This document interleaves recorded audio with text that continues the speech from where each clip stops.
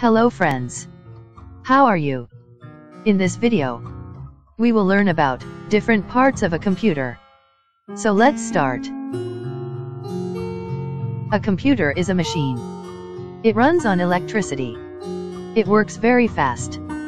It helps us save time and energy. Monitor, keyboard, CPU, mouse are main parts of computer.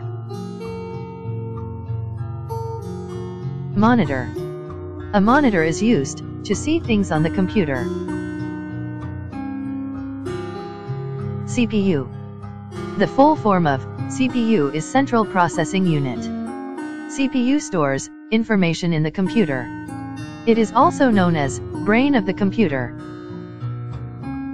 Keyboard. A keyboard is used to enter text into the computer. Keys on the keyboard are used to type. Mouse. A mouse is used to point and select things on the computer. UPS. A full form of UPS is uninterruptible power supply. It is used to protect computer from voltage fluctuations.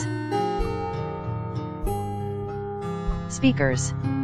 Speakers help to listen sounds from the computer. Printer. A printer prints our work from the computer on paper. Scanner. A scanner captures and helps to save pictures or pages on a computer.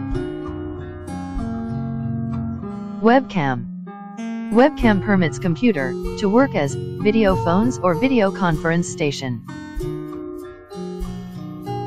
Headphone. Like speakers, headphones are used to listen sounds from the computer. Pen drive. A pen drive is used for storing large amount of information. CD or DVD. A CD or a compact disc is used for storing information. Floppy disk. A floppy is used for storing small amount of information. If you like this video, please subscribe our channel.